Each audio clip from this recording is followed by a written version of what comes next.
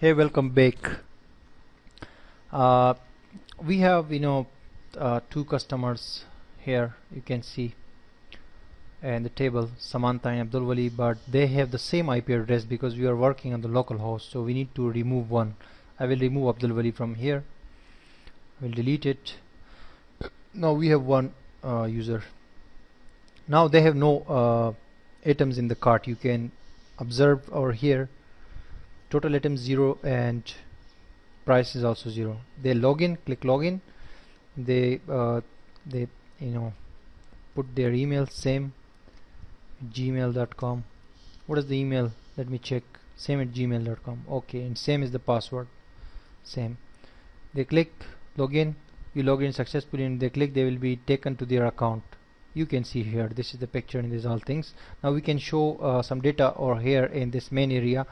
For example, we can show something like their name, and their name we will get very simply using this same statement, c underscore name. We will create a new variable which will be equal to the same row image, and we will take the name from the table directly.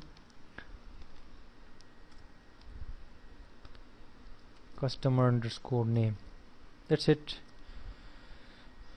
and we will show that here inside the box area. We'll simply say h2 tag welcome, and here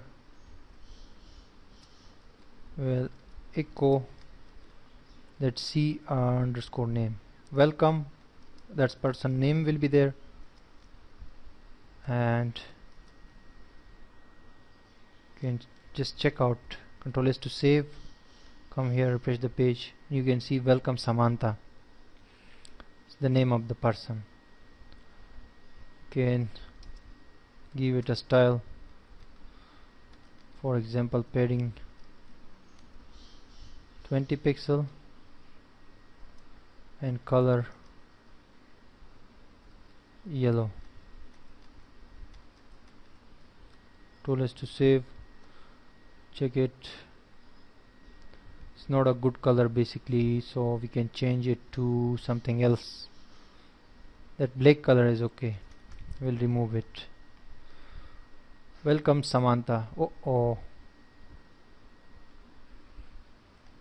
I have actually some mistake over here. I also removed this double quote as well, so now I have that back. Welcome Samantha.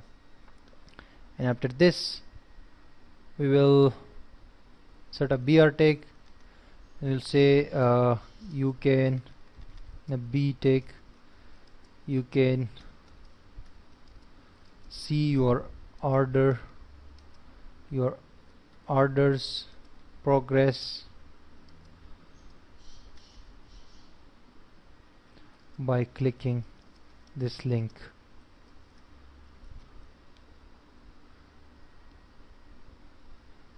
And this link we will make to that arrow is equal to my underscore account dot php, and which will be my underscore orders, which we have already given there above.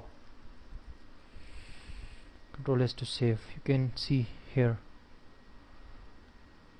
my underscore account dot php. My orders is a get variable, URL variable, a dynamic variable, which if someone clicks, we will show some details, some kind of dynamic data.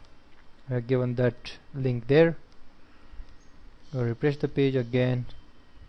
You can see your orders progress by clicking this link. When they will click this link, so there must be something like some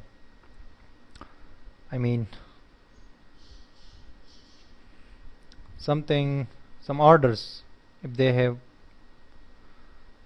this user has some orders, so we can display those orders in this area. And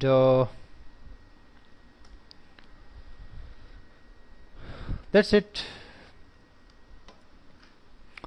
but we cannot show orders now because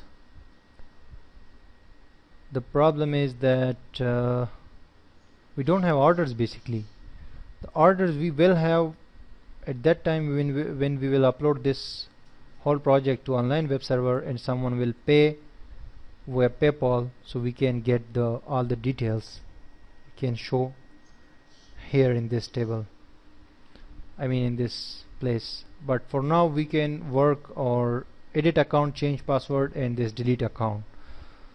So in next video we will come and we'll work on that edit account section for this user. Stay tuned.